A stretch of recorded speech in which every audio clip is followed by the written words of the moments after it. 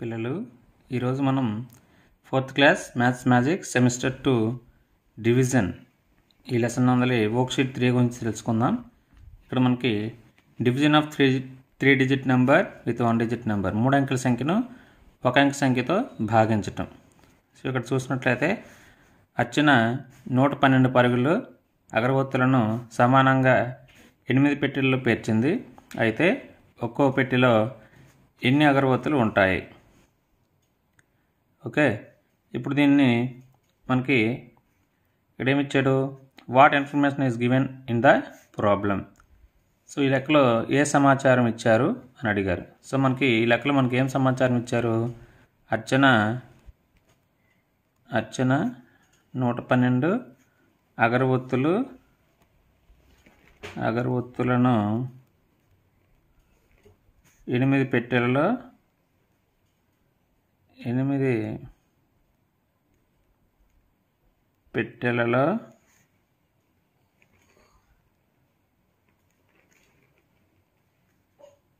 సమానంగా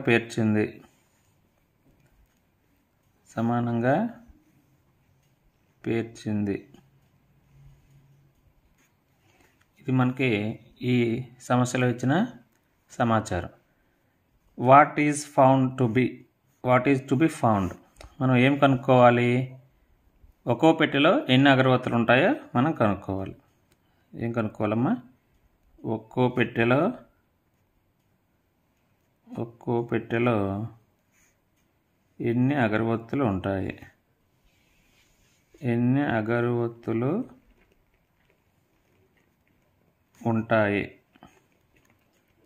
ఇది మనం ఈ సమస్యలో మనం కనుక్కోవాలి. ఓకేనా? సమస్య సాధించడానికి ఏ ప్రక్రియను ఎన్నుకుంటావు? సో సమస్య సాధించడానికి ఏ ప్రక్రియ ఎన్నుకుంటావు అంటే, మనం ఇక్కడ మనకి సమానంగా పంచుకోవటం అని ఎక్కడైతే ఉందో అప్పుడు మనం సమానంగా పంచుకోవటం అంటే భాగాహార ప్రక్రియను మనం ఎన్నుకోవాలి. సో ఏ ప్రక్రియను ఎన్నుకుంటామమ్మా? భాగాహారం ప్రక్రియను ఎన్నుకుంటాము. సో ఇది రాస్తాం.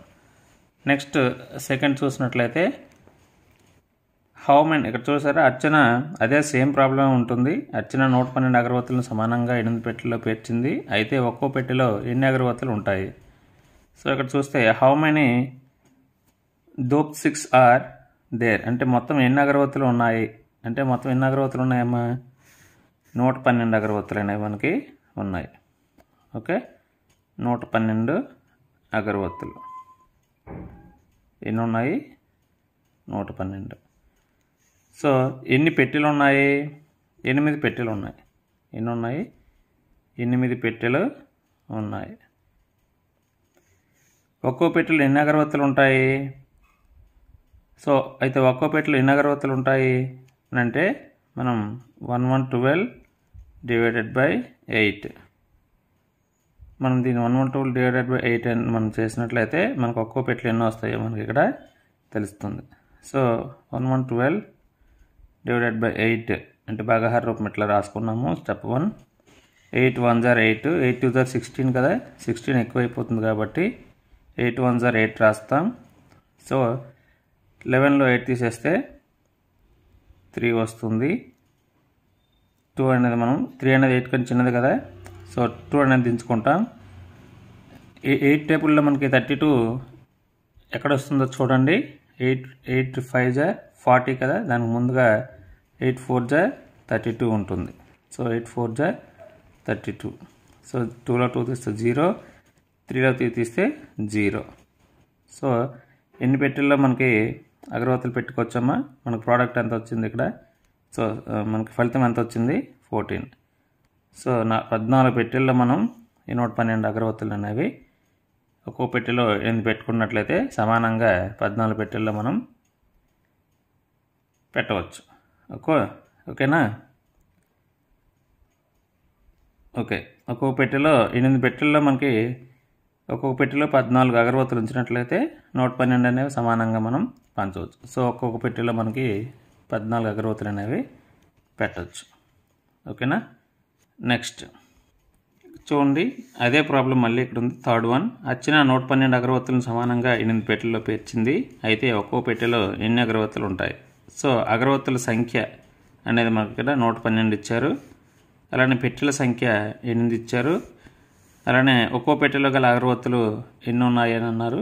సో 112 డివైడెడ్ బై 8 ఇంతకుముందు మనం చేసాం కదా 14. సో దీన్ని మనం ఒకటి చేసుకుందాం. 112 డివైడెడ్ బై 18 అంటే భాగాహార రూపం రాసాము. స్టెప్ 2 8 టేబుల్ మనకు వచ్చి ఉండాలి. ఇక్కడ మనకి 1 అనేది 8 కంటే చిన్నది అవుతుంది కాబట్టి 2 డిజిట్స్ తీసుకుంటాము, 2 అంకెలు. సో 11 అనేది 8 టేబుల్లో 8 1 8 8 2 16 కదా. సో 16 అనేది మనం దీనిలో తీయలేం కాబట్టి 8 1 8 రాసుకుంటాము. సో 1లో 8 తీయలేం కాబట్టి బారోయింగ్కి వెళ్తాము. సో 11లో 8 తీసేస్తే 3 అవుతుంది. 8 కంటే 3 చిన్నది కాబట్టి దీన్ని మనం దించుకుంటాము. నెక్స్ట్ 32 కంటే పెద్ద సంఖ్యను చూసుకుంటాము 8 టేబుల్లో. 8 5 40. సో 40 అనేది పెద్ద అవుతుంది కాబట్టి 8 4 32. సో 8 4 32 దాని ముందు నెంబర్ని తీసుకుంటాము. సో 2లో 2 తీస్తే 0, 3లో 3 తీస్తే 0. ఓకేనా. సో ఇక్కడ మనకి 14 అనేది వచ్చింది. ఒక్కొక్క పెట్టెలు ఎన్ని ఉంటాయంటే 14 ఉంటాయి. ఓకేనా. నెక్స్ట్ సేమ్ అదే ప్రాబ్లం మళ్ళీ ఇక్కడ కూడా ఇచ్చారు. 1112 అర్చన 112 అగరవత్తులను సమానంగా 8 పెట్టెల్లో పేర్చింది. అయితే ఒక్కో పెట్టెలో ఎన్ని అగరవత్తులు ఉంటాయి? సో అగరవత్తుల సంఖ్య 112 అంటే 112. పెట్టెల సంఖ్య 8 ఉన్నాయి. ఒక్కో పెట్టెలో గల అగరవత్తుల సంఖ్య ఇక్కడ మనం భాగాహార రూపం రాయాలి. 112 డివైడెడ్ బై 8. ఒక్కో పెట్టెలు ఎన్ని ఉంటాయని చెప్పాము, ఇక్కడ చేసాం కదా మనం. సేమ్ అదే మనం ఇక్కడ కూడా చేసుకుంటాం.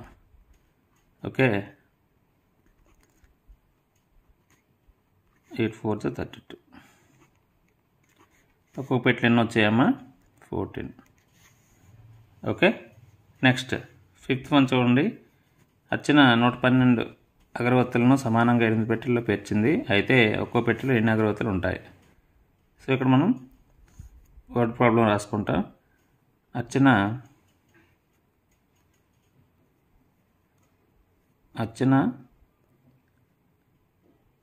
దగ్గర ఉన్న అగరవత్తులు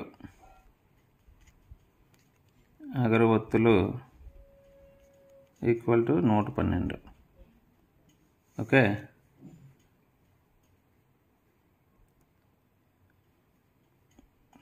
అర్చన దగ్గర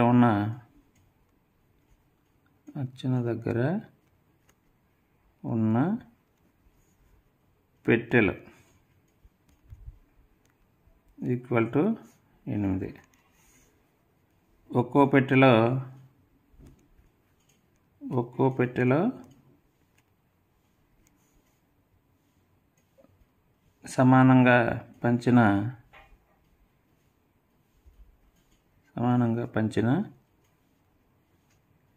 అగరవత్తులు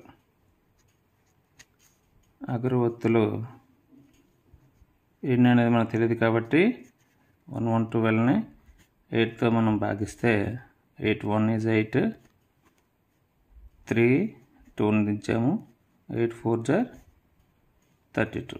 సో 2 0 0. సో 14 వచ్చాయి కదమ్మా. ఒక్కో పెట్టెలు ఎన్ని ఉంటాయి? 14 ఉంటాయి. ఓకేనా. నెక్స్ట్ వర్క్షీట్ 4 చూసినట్లయితే 3 అంకెల సంఖ్యను 1 అంకె సంఖ్యతో భాగించటం. క్రింది ఇవ్వబడిన సంఖ్యలను 10తో భాగించి భాగఫలం మరియు శేషంను తెలియజేయండి. సో మనకి ఇక్కడ 687ని 10తో భాగించమంటున్నాడు. సో భాగాహార రూపం మనం రాసుకుంటే ఇట్లా రాసుకున్నాం. సో 10 టేబుల్ మన తర్వాత రాసుకోవాలి. సో 10 టేబుల్ మనకి గుర్తుపెట్టుకుంటే ఇక్కడ 10 అనేది సింగిల్ డిజిట్ మనం తీసుకుంటే 10 కంటే 6 చిన్నది అవుతుంది కాబట్టి డబుల్ డిజిట్ తీసుకుంటాము. 68. సో 68 అనేది మన 10 టేబుల్లో ఉండదు కదా. సో 70 ఉంటుంది. సో 70 రాసుకుంటే మనం ఇక్కడ దాని నుంచి తీయలేం కాబట్టి 10 6 60 రాసుకుంటే 8లో 0 తీస్తే 8, 6లో 6 తీస్తే 0. సో 10 కంటే 8 చిన్నది కాబట్టి మళ్ళీ 7ని ఇక్కడ దించుకుంటాం.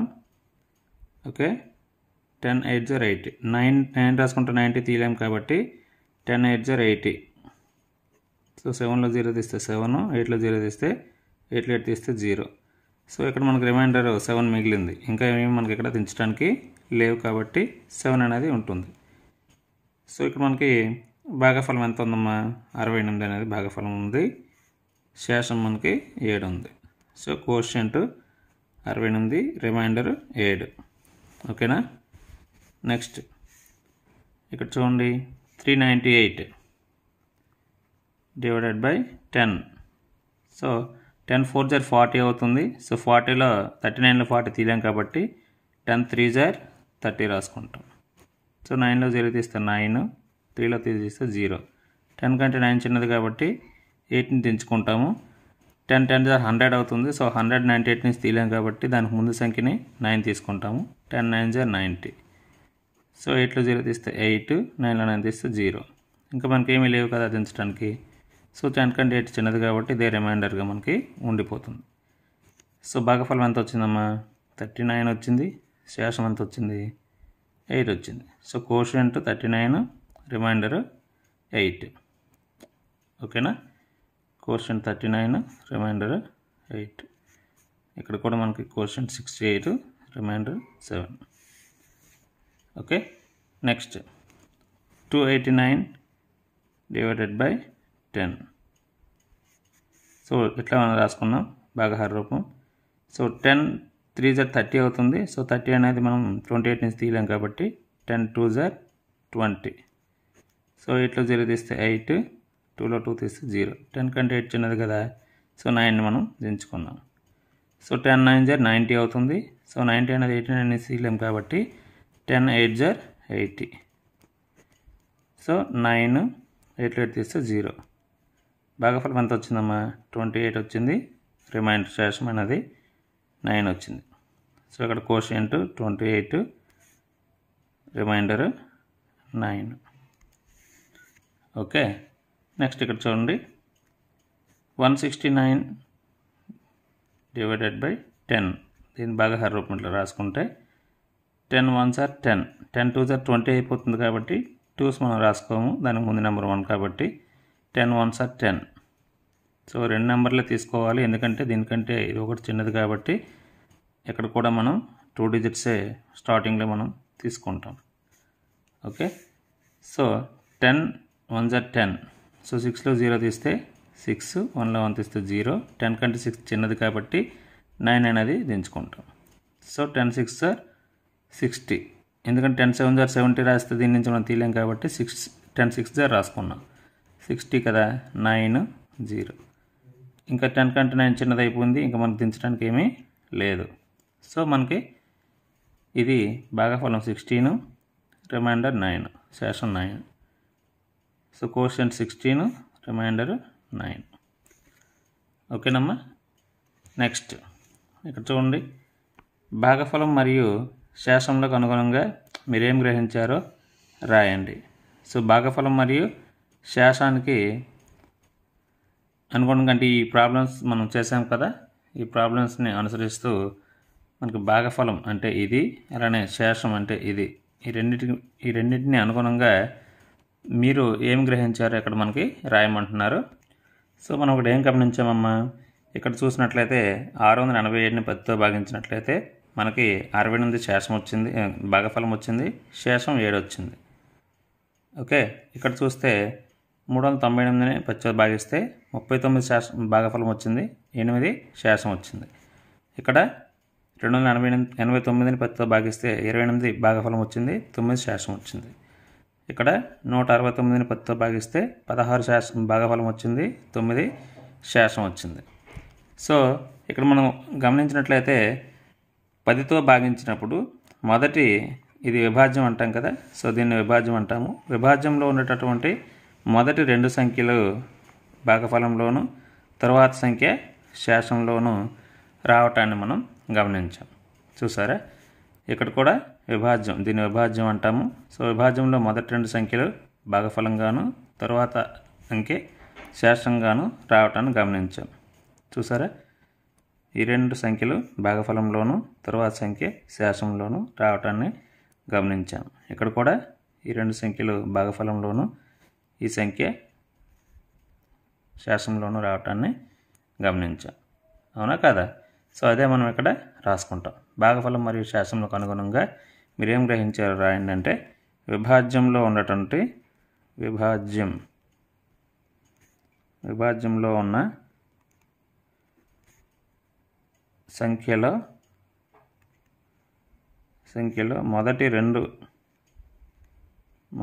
రెండు అంకెలు భాగఫలంగాను తరువాత అంకె శేషంగాను రావటం గమనించాను. ఓకేనా? అదే రాసుకుంటాం. నెక్స్ట్ ఇక్కడ చూడండి, 197 డివైడెడ్ బై 10. సో ఇక్కడ మనం చూసాం కదా, పైన 10తో మనం భాగిస్తే ఏ విధంగా వస్తుందో మనకి ఇప్పుడు చూసాం కదా. సో అట్లనే ఇక్కడ మనం చేస్తాం. 197 డివైడెడ్ బై 10 అనేటప్పుడు 10తో మనం భాగిస్తే మొదటి రెండు సంఖ్యలు మనకు భాగఫలంగా వస్తాయి, తర్వాత సంఖ్య శేషంగా వస్తుంది. సో కోషియంట్ 19 అవుతుంది, రిమైండర్ 7 అవుతుంది. చేసి చూద్దామా? చూద్దాం. 197 డివైడెడ్ బై 10. సో 10 2s 20 అయిపోతుంది కాబట్టి 10 1s 10 రాస్తాము. ఇది 9, ఇది 0, ఇది 7 దించుకుంటాం. 10 కన్నా 9 చిన్నది కాబట్టి 7 దించుకుంటాము. 10 10s 100 మనం రాయలేము కాబట్టి దాని ముందు సంఖ్య 9, 10 9s 90. సో ఇది 7 అవుతుంది. 7లో 0 తీస్తే 7, 9లో 9 తీస్తే 0. సో 7 వచ్చింది. చూసారా, భాగఫలం 19 వచ్చింది, శేషము 7 వచ్చింది. ఓకేనా? మనకు ఎంత వస్తుందమ్మా? 19 అనేది వస్తుంది. ఓకేనా? ఇక్కడ చూసారా, 200 డివైడెడ్ బై 10 ఇక్కడ ఎంత వస్తుంది చెప్పగలరా? మొదటి రెండు సంఖ్యలు భాగఫలంగా వస్తుంది, తరువాత సంఖ్య శేషంగా వస్తుంది. Quotient 20, reminder 0. చేసి చూద్దామా? 200 divided by 10. So 10 1s 10, 10 2s 20. 20 ఉంది కదా. So 10 2s 20. 0లో 0 తీస్తే 0, 2లో 2 తీస్తే 0. ఓకేనా? ఇప్పుడు మనకి ఇంకా ఉండాల్సింది ఏముంది? 0 ఉంది. సో 0ని మన కింద దించినట్లయితే 10 zeros 0, 0లో తీస్తే 0. సో రిమైండర్ మనకి 0 వచ్చింది. అవునా? సో ఇక్కడ చూడండి ఎంత వచ్చింది? క్వశ్చన్ 20 వచ్చింది, రిమైండర్ 0 వచ్చింది. భాగఫలం 20, శేషం 0. సో మనకు ఎంత వచ్చిందమ్మా? భాగఫలం 20 వచ్చింది. ఓకేనా? ఇక్కడ మనకి భాగాహారం చేయకుండా భాగఫలం శేషం తెలియజేయండి అన్నారు. సో మనం భాగాహారం చేయకుండానే మనం ఇక్కడ వీటిని చేసుకున్నాం ముందుగానే. మళ్ళీ మీకు అర్థం కావడం కోసం ఇక్కడ నేను చేశాను. ఓకేనా? నెక్స్ట్ చూద్దాం. ఈ వీడియో నచ్చినట్లయితే లైక్ చేయండి, షేర్ చేయండి. తప్పకుండా బీఆర్కే నాలెడ్జ్ యూట్యూబ్ ఛానల్ మాత్రం సబ్స్క్రైబ్ చేయడం మర్చిపోకండి. నెక్స్ట్ వీడియోలో మళ్ళీ కలుద్దాం.